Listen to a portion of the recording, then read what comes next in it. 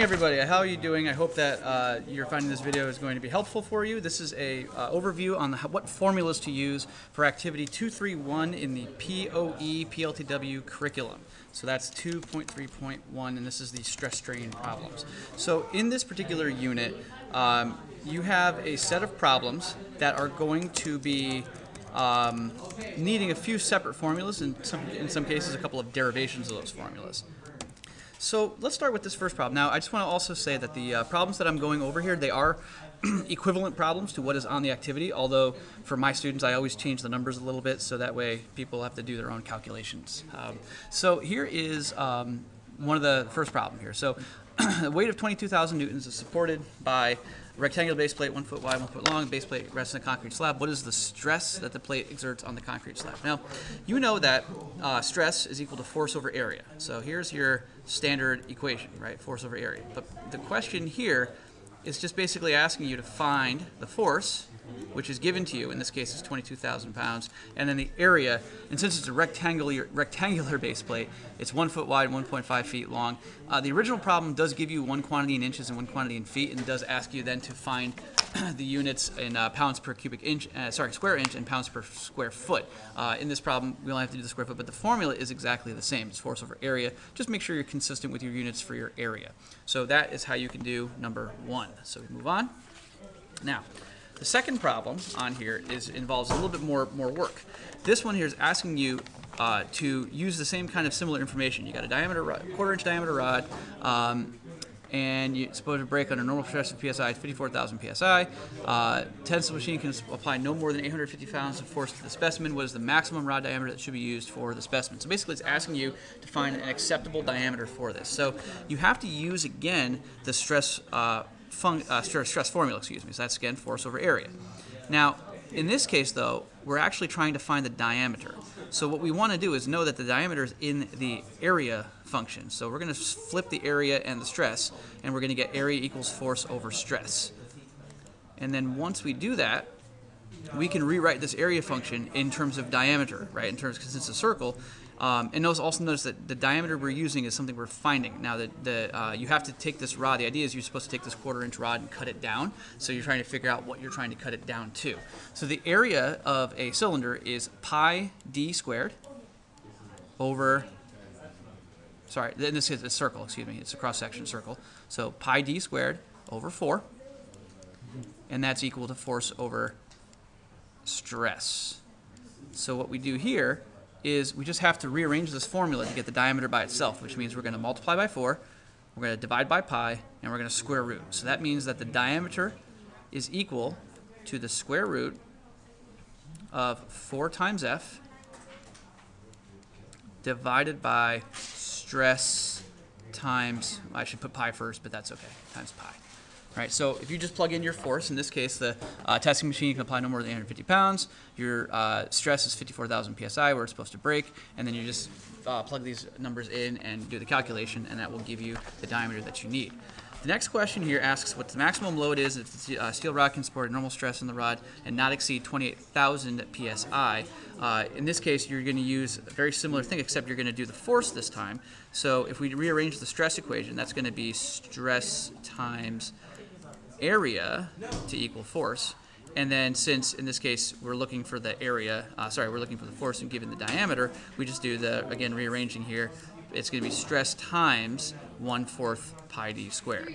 So if we use that formula, then we get the force that we're asked for. So that will solve for number 3. Right, so that's the formulas for those two that will help you solve those questions. Now for number 4.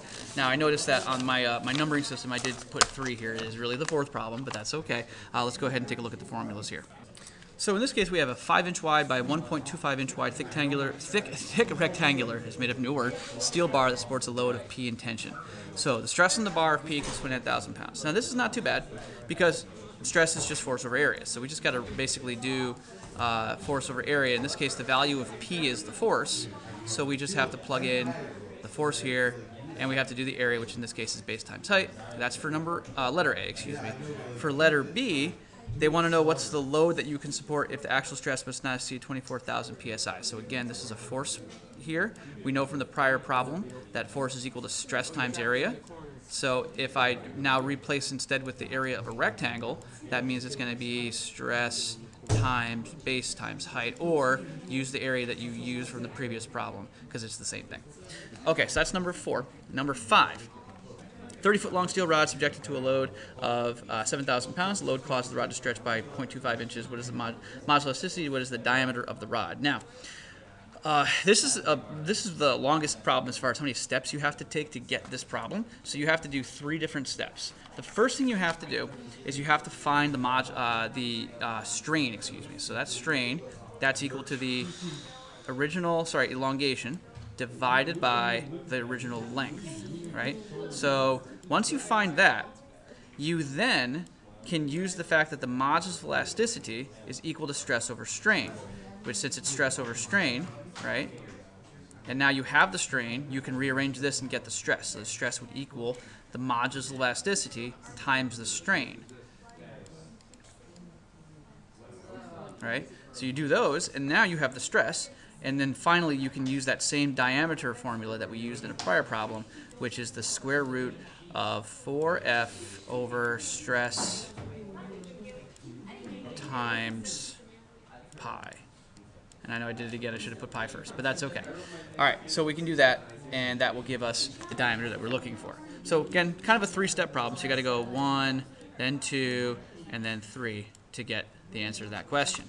All right, next problem. Number 6. Got a 120-foot long steel wire, cross-sectional area 0.02 inches squared. When you apply force to 270 pounds, its length increases by 0.5. Determine the stress. Okay, well, this is not bad. Stress is standard here, force over area. Just do, this time it's a cylinder, and you got a but this time they give you the cross-sectional area, so you don't have to do any calculations with that. They tell you it's 0.02 square inches, so that's nice and easy, force over area.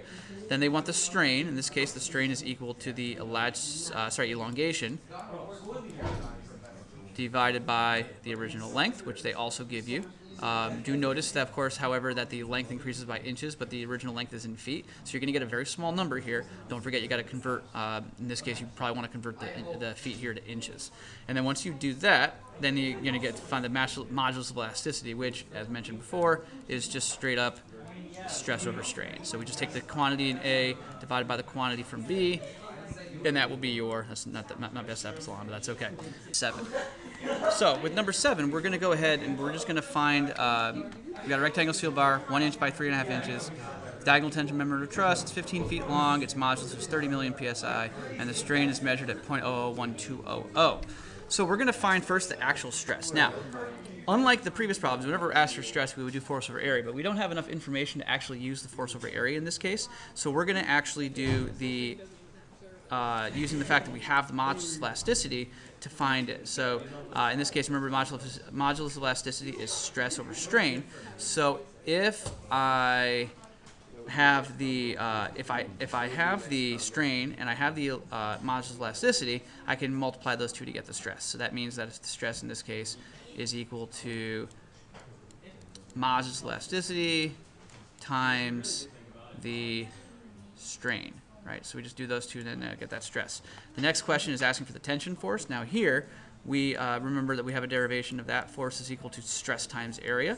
In this case, you have to calculate the area separately. You have to do 1 by 3.5 in this case, but your problem obviously will differ differently. It's a rectangular member, so you got to do just base times height. And then the last question is, what is the elongation? So the elongation in this case, remember the strain is equal to elongation over original length, so that means elongation would equal the strain times the original length. So we got that. All right, so we got the elongation of the member here times that. So that's gonna get you that information there. Now, next problem, number 8, and 9, and 10. So we're gonna see them all on the same page. All right, now in this problem, number 8, this looks like it's complex. It's not too bad, but it's just a matter of having to compare certain things. So it wants to know, it's giving you two different wires with two different diameters, and they're two different materials. They're subjected to the same load, and you get two different stretches out of each of those. They want to know what has the greater modulus elasticity and which one is the stiffer material. So they're kind of the same question in this sense, but in order to get the answer here to finding what the modulus elasticity, you're first going to have to find two things about each of the wires. The first thing you need to find is the strain. So remember, the strain is equal to the elongation over original length.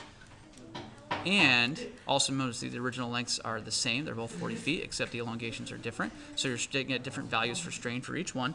And then the stress, which, again, that's going to be different because the areas of each are based on the diameters, and the diameters are different for each one. So force over area. So when you find those two things, you then can find the modulus elasticity by doing the stress over the strain. So you have to do that separately for each one. And then you'll be able to answer the questions that are provided. All right, so that's number 8. Now number 9. A 9,000-pound rod suspended from a roof of a shopping mall. Maximum stress similar to that. What's the minimum diameter that may be used for the rod? Okay, so now in this problem, same kind of deal here. Minimum diameter, this time you're given the modulus elasticity, you're given the maximum stress, and you're given the load. So you have enough information here to get some information, to get some things about the diameter. So now here, the minimum diameter, we know that the area would equal the force divided by the stress. So knowing that, that will allow you to basically find the diameter using that same formula we used earlier. So if my memory serves correctly, I could flip a couple pages back if I had to. It's going to be the square root of 4f over pi times stress. There you go. I wrote it the right order this time. Pi first, right? Okay, so pi times stress. 4f over that. So that gives you the diameter that you need to get that information. Now, I don't think that. I think in this case you have kind of a red herring, and given that you're being given the maximum elongation, the modulus elasticity, and so I think that you kind of have to start with this diameter, but then you also then need to take that information and make sure that you are given. Well, no, I really don't think you need that. I really think it's more diameter on this case. In this case, okay. So number 10, last problem. Solid circular titanium control rod, 7,000 pounds of actual tension force, stress not exceed 42,000 psi. What's the modulus elasticity? 16,500,000 psi. Rod must elongate no more than 0.2 inches. What is the minimum rod diameter and the maximum rod length? Now in this case, you are kind of doing the same thing with number 9. You're first finding the diameter, the minimum diameter that you're allowed, and that's going to be equal to the square root of 4f over pi times the diameter. So again, you're using that same derivation, but then this time here you're asked for a second part, so you have to do, and I wrote it pi times diameter again, oops, but this time here you got to find the maximum rod length. So the original rod length here that you're limited to is the stress over, the strain, no, the elongation over the strain. Okay, so that should give you that information. Okay, so there you have it. Those are the formulas that you will need to do this particular problem set, and good luck. I hope that your PLTW class goes well.